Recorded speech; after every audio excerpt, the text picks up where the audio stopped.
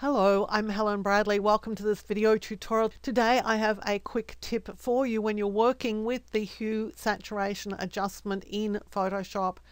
I have 3 circles here on the same layer in the same document. I want to change the color of this one.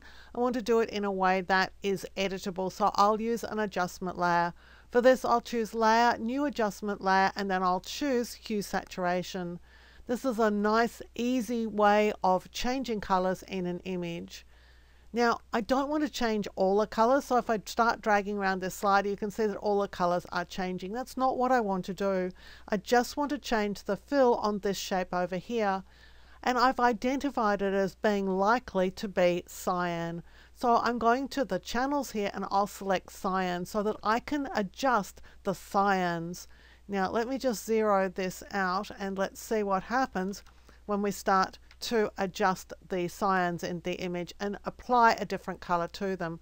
Well, this is changing. This fill here is changing really nicely. The problem is that the color that's here is also being identified as cyan.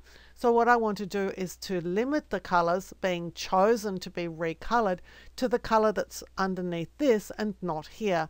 So let's just zero things back out again so we can see what the original image looked like, because I've got a adjustment but it's got no values changed here. So this is what the image looked like.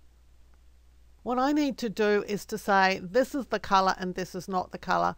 Well, this is not the color is in this area here. So what I need to do is to change the position of these sliders here.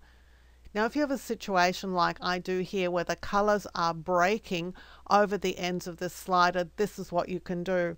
Hold down the Control key on a PC, that's Command on a Mac, and hover over the colors here and you'll see a hand. With the hand you can drag on this color slider and just move it across so that we can see in the middle of the slider these selectors. It hasn't changed anything in the document, it's just rotated around these colors, making things a little bit easier to see. So this is the mid selection here. There's sort of handles on either side of it. So what's happening is that the color in here is being 100% changed, and that, if you have a look at the colors just above and below this marker, are cyans, but so too are some greens and so too are some blues, and it's sort of being petered out, if you like. So this will be 100% recolored and this will be between 100 and 0, and then over here nothing is being recolored. What we need to do is to remove the greens from this area, so I'll drag on this slider here to narrow down the selection so that we remove the greens from the adjustment. Now let's see if we've managed to do what we came here to do. As I adjust the hue slider, now the only thing that's being adjusted is the center of this circle here. This one is no longer being adjusted because we've pulled it back from being defined as a cyan. We've said, no, that's not the cyan that we want to change. This is the cyan that we want to change. And so now we're able to identify a color that we want to use. Let me just lighten it a little bit. And when I'm happy, I'll just close the dialog. So it's easy to identify a color in an image and recolor just that color using a hue saturation adjustment. And if you find that the color slider is in the wrong place, then you know now how to move it around so that you can see things a little more clearly.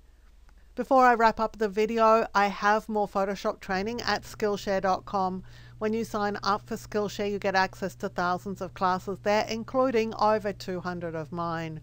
In the description below is a Skillshare coupon for you, which is at least as good as the current Skillshare offer, and typically mine is better. Please feel free to share this coupon with family and friends. I hope you enjoyed this video. I hope you learnt things about Photoshop of which you were previously unaware. If you did, please give it a thumbs up, hit the subscribe button and that notification bell so you'll be alerted when new videos are released. Until next time, my name's Helen Bradley. Thank you so much for joining me here on my YouTube channel.